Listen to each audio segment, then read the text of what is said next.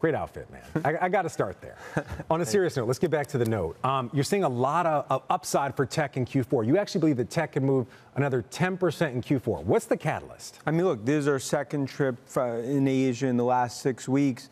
Demand's outstripping supply 15-1. So even though right now it starts with Godfather of AI, Jensen, NVIDIA, this second, third, fourth derivative, it's just starting to play out in terms of AI. I think that is going to be the catalyst. Tech stocks being up 10% plus this year, 20% next year. I think the AI party, still 9 p.m. with a party that doesn't end until 4 a.m. Why does the party end at 4 a.m.? I mean, I don't even, this metaphor always cracks me up every time you do it. But on a serious note, you're saying demand is up. That's what's going to push the tech sector 10% more in Q4. Demand exactly for what? For chatbots? For chips? I mean, what is the real catalyst here? I mean, if I look from a chip demand, 15-1 demand to supply. So if you see how it's all playing out, enterprises are lining up in terms of the AI revolution.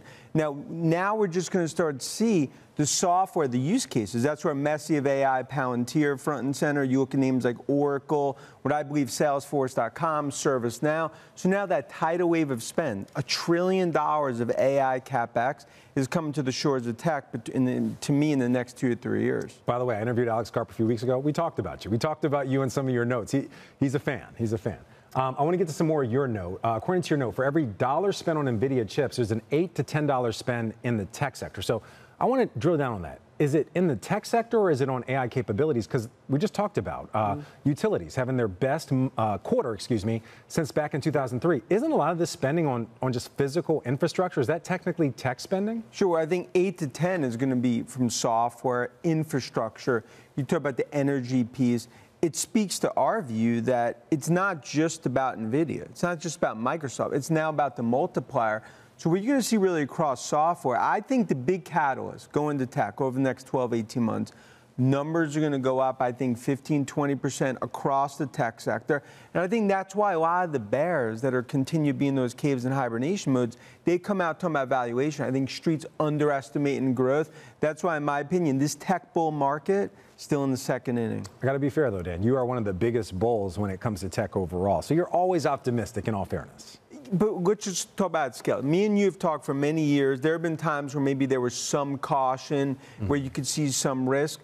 But right now, in terms of just fundamentally what we see it across the board, not just in Asia, but around the world.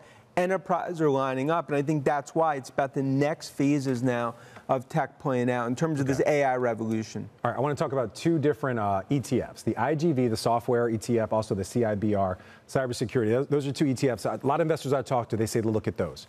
Are we going to see these gains you're talking about for the tech sector in these two areas? Oh, I think that's really front and center, because when you talk about use cases, it's about software, not just on names like Palantir and others, ServiceNow, Salesforce. I think the rest of tech, look at names like Adobe and others, and then you think about how you're going to protect that. Cybersecurity, that's where names like Zscaler or CrowdStrike.